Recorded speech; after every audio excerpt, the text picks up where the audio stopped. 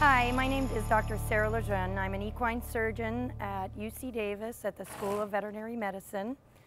I'm a boarded surgeon with a primary focus on emergency surgery, which of course encompasses primarily colic surgery. If you think your horse is having colic, so it's not eating, maybe it's pawing a little bit, it's rolling around, it's just not looking its usual self, you should call your veterinarian right away and make sure they come right away and check out your horse. Then, depending on what they say, really quick referral to a surgical facility is critical for success.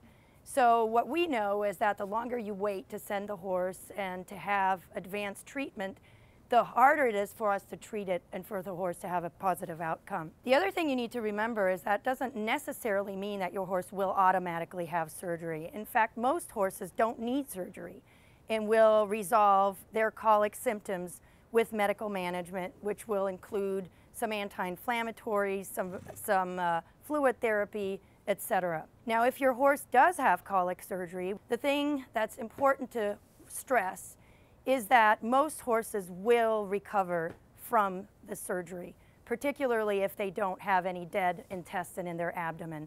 And so really we report up to 95% success rate for survival of these horses. Additionally, we're all interested in recovering a horse that will be useful to us, that we can go back to ride and enjoy for many years to come.